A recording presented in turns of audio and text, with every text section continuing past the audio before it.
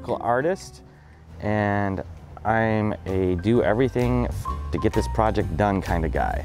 What I did is I'm a laborer of sorts with an artistic hand. I primed, painted to get the base coat down, and at the end I'll also clear coat and do all the cleanup, but daily I've been able to work with the kids in order to help programming and just teach along the bottom of ways to use different materials and paints in that process. Art is about making and learning through the process of making. It's really tough when you go in already with a design and everything is just as if it's coming off a computer and going up on the wall, instead of actually feeling the wall and letting the emotions of the paint and people and the days translate to what you see.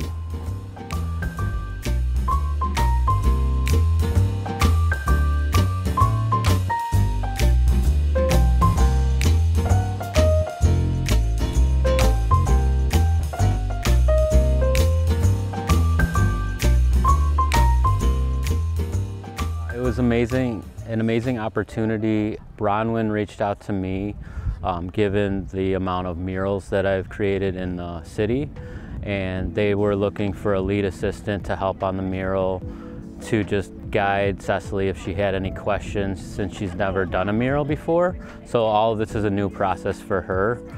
What's interesting for me is that this has been a whole new process for me as a muralist. Cecily's leaning into her studio process, which is just intuitive mark making, just go for it. And we had some loose references to play with, but I've just been on the lift, sort of driving her around and getting the paints ready for her and just watching her go at it, and it's been amazing.